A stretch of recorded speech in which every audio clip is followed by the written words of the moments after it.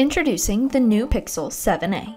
We think this is the best sub $500 Android phone, and that's thanks to the Google Tensor G2 chip that also powers the flagship Pixel 7, 7 Pro, and Fold.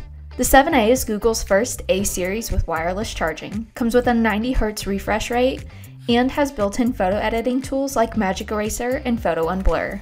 At $499, the Pixel 7a is slightly more expensive than its predecessor, but is still significantly cheaper compared to the industry average, and that's a win in our book.